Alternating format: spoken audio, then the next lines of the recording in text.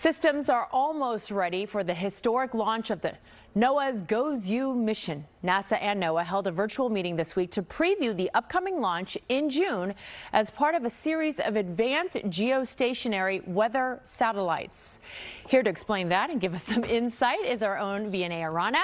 What will this satellite be tracking? What kind of data? Yeah, and this is important data that then we receive and the scientists take a deeper dive into it. So this is the last in the series of 4 GOES-R series. Now, GOES stands for Geostationary Operational Environmental Satellites. And the team has spent years building and testing components to make sure that they can get through the harsh conditions, of course, during the launch itself. So how far is the journey? Well, this satellite will reside 22,236 miles above Earth.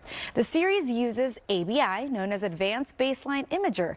It's a primary camera, basically, that provides fast and accurate data to help track things like the Earth's weather, climate, oceans, and the environment. Having technology in the GOES satellite, whether it's GOES-R or GOES-U, and future technology, early detection is everything. And we think about a satellite, the first thing you think of is a cloud.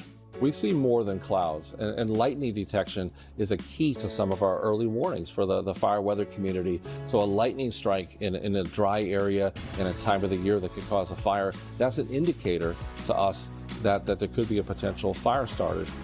So why is it historic? Well, the launch, it's because it will carry something new. It is the first operational compact coronagraph known as C-COR-1, which basically is a solar telescope. It looks at the outer atmosphere of the sun known as the corona, which is where extreme space weather originates. That's so interesting. It captures so much important information that could give you folks like meteorologists a heads up of these storms that are coming. When is it set to lift off?